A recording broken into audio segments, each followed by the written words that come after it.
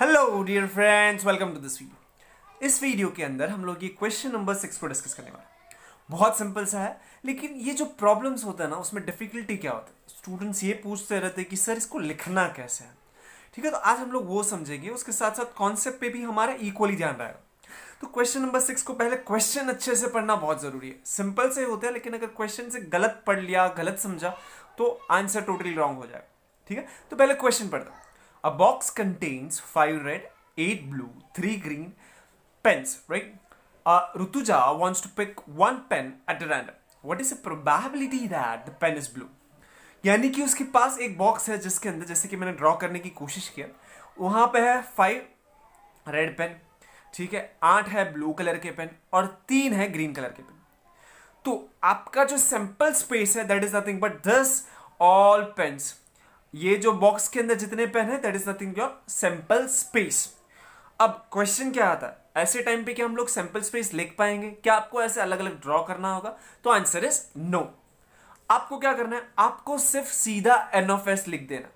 क्या ऐसे टाइम पे जब आप एलिमेंट्स को डिस्क्राइब नहीं कर पाते हो, बिकॉज वो दिए इस तरीके से 5 रेड पेन, अगर आप बहुत ज्यादा जानना चाहते हो तो आप क्या करो, late R1 denote the first red pen, late R2 denote the second red pen. लेकिन वो क्या हो जाएगा, वो थोड़ा ज्यादा ही हो जाएगा। भाई ये प्रॉब्लम में है कुछ नहीं, आंसर ऐसे आना चाहिए था। लेकिन हम लोग क्या है कि पेपर में अगर आया तो लिखना तो है कुछ, तो क्या लिखेंगे? आप ये सब चीजें ड्रॉ नहीं करोगे। आप क्या लिखोगे, आप डायरेक्टली लिखोगे कि आपका सैंपल स्पेस है बॉक्स और बॉक्स के अंदर पेन कितना है, तो आप डायरेक्टली लिखोगे N of S is equal to total pen कितने हैं, तो 5 + 8 + 3 यानी कि टोटल हो गए 16 पेन। ठीक है, your sample space is nothing but a box, your S is nothing but a box. उसके अंदर कितने पेन है, तो 16 है। ओके, अब ऋतुजा ने क्या किया, कितना लिया, एक पेन उठा रही है और उसको क्या चाहिए, उसको चाहिए ब्लू पेन का प्रोबेबिलिटी। ठीक है, तो ब्लू पेन कितने हैं, तो ब्लू पेन क्या है, तो उधर है 8 ब्लू पेन। तो मुझे ए इवेंट तो डिस्क्राइब करना पड़ेगा, तो मैं लिखता हूं ए इज द इवेंट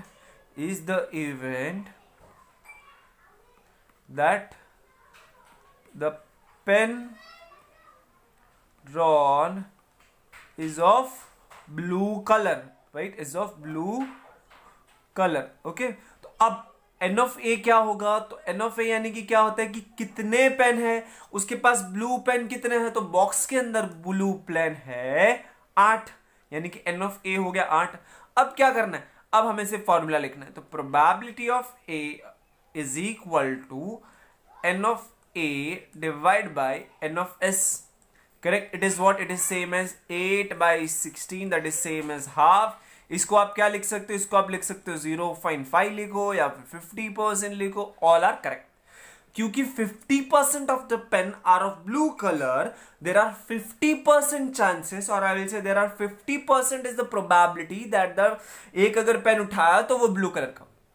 ठीक है, तो इस तरीके से हमने किया क्वेश्चन नंबर 6। आपको ये मेरा आइडिया कैसा लगा है, प्लीज इसे कमेंट बॉक्स में लिखिए। आपके अगर कोई सजेशंस है, डाउट है, तो कमेंट बॉक्स में लिखिए। ठीक है, अगर आप इस चैनल पे नए हैं तो प्लीज इसे सब्सक्राइब कीजिए, हमें सपोर्ट कीजिए और अपने फ्रेंड्स के साथ शेयर कीजिए। Okay, bye bye.